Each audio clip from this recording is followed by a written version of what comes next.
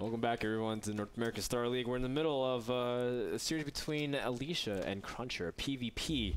Now, Alicia took game number 1 after good mind games and just very standard PvP, what you can expect on the ladder. So if you're trying to refine your PvP for ladder play, just watch that game over and over and see how Alicia was able to fake his opponent, read his opponent, and able to react accordingly. We're going into game number 2, ladies and gentlemen, on Tal'Darim Altar. Oh. Okay. So this is more 4-gate action. He chose Tal'Darim Altar. It's interesting, right? Normally Protosses like to go into another stage of the game. It's interesting because there's some times where you try to bait a 4-gate and you try to get ahead as a result and you go 3-gate. Sometimes you go 3-gate aggression and try to see if you can beat out your opponent.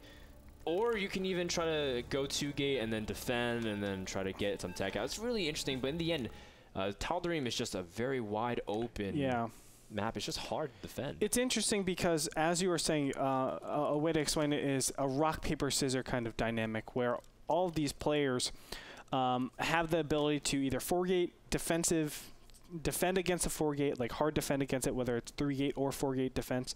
And the last one is just to go 1-base tech really, really fast, either 1-gate, 2-gate, Robo, Twilight Council, Dark Shrine, any of these.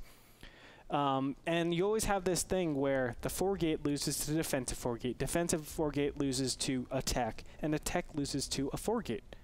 So it's like, it's kind of frustrating, I think, for Protosses in general. Yeah, and then you have this like weird scenarios where 3-gates kind of get thrown in. Yeah, and that could be used as like super hard pressure. It's so weird that like it's like when you go rock, paper, scissors, someone goes like stapler. They're like, what does this beat? And you're like, well, it beats paper.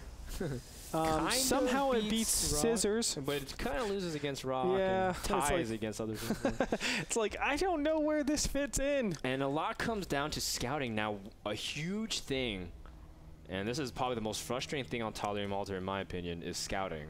Look at this, a really fast gate from. Oh, no, just kidding. It's a delayed gate from CrunCher. He went 13-gate. Originally, I thought Alicia was going 11-gate, but I was looking at the supplies, and I was like, wow. He actually went normal gate, CrunCher delaying it, so he's going to go for a little bit more economic route. CrunCher is prioritizing his Chrono Boost, so it's basically the second Chrono Boost before the Gateway, whereas his opponent is going Gateway before the second Chrono Boost. Very minor things, but important to note because it does affect you economically ever so slightly. You would think it does not, but it does. And what's huge is CrunCher's going to scout Alicia on his first attempt. That is very really nice. Good, really key. I feel like I always scout wrong, and it's such a mind game. I'm like, all right, this game I'm going to scout clockwise. Next game I'm going to scout counterclockwise. Next game I'm going to throw it up and try to scout directly diagonal. Always, always, I get it on the third time. Oh my god, I hate people that scout diagonally, because this is what happens, right? I scout out, then they scout me initially. And then so you and think I'm just they're like, close. oh yeah. So I go cross map on a map like Tal'Darim Altar, and they're not there. I'm like, this is so dumb.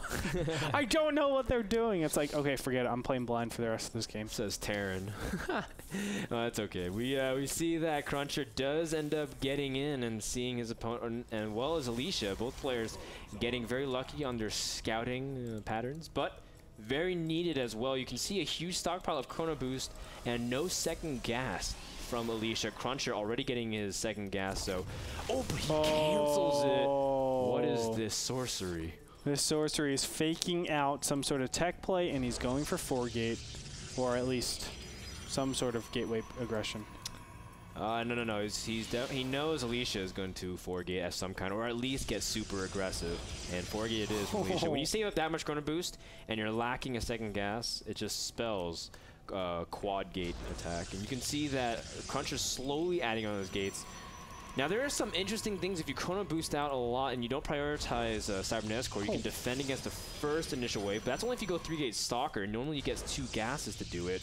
Instead, CrunCher going to try to do this 3 gates without a second gas, and I'm really curious if this is going to work for him. Oh, no, he's getting a 4th gate. Just kidding. But it's pretty delayed. It is a weird way to do this. Now, he does lose a couple of minerals. I think it's something like... I'm not even going to do the math. I forgot how many you lose. But it is a good amount of minerals you lose from the assimilator.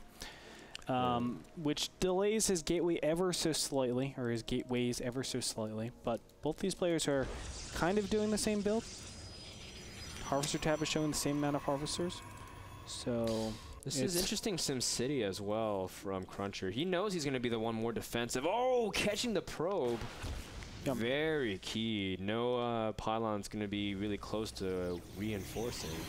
There is a time where CrunCher actually is a little bit vulnerable because the last gateway is not done yet. So we'll see if Mr. Alicia is able to do anything.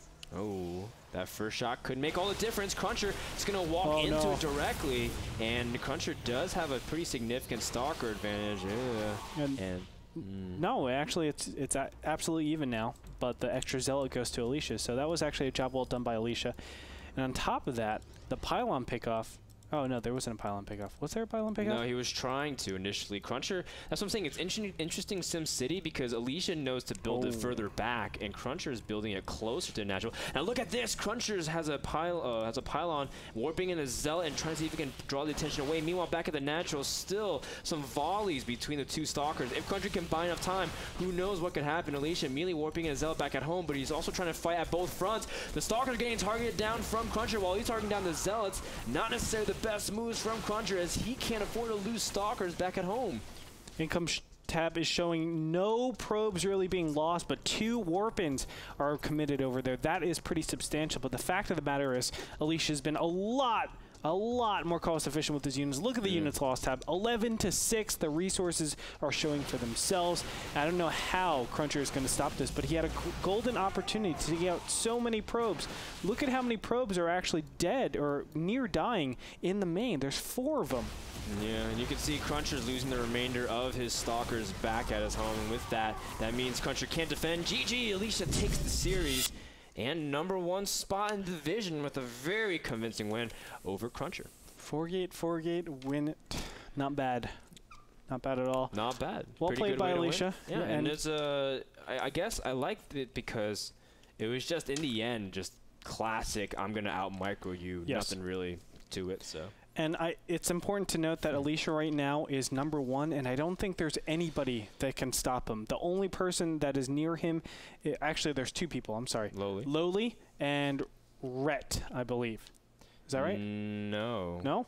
Oh wait, no, because Alicia beat Rhett. Oh yeah, you're right. Yes. Okay, so Lowly, Lowly's the only person who can. But he lost to Alicia already. Yeah, exactly. So Alicia has to lose and Lowly has to win, and then Lowly is 6-2. And then Alicia is 6. No, Alicia's done. You're right. He won the division. Oh, yeah, that's it. Ah, not bad. All right, so congratulations to Alicia. He's #1 in division #4, which guarantees him a spot in the playoffs, which will be just in a couple weeks. And so, guys, that's it for the matches. We want to thank Epson for sponsoring that series. Epson, the #1 projector brand worldwide. Check them out at epson.com. We'll be back with another edition of Zoe's Corner, our daily wrap-up, our predictions, and our thoughts and announcements about next week's matches. Don't go anywhere. We're about to finish off here at Week 8, Division 4.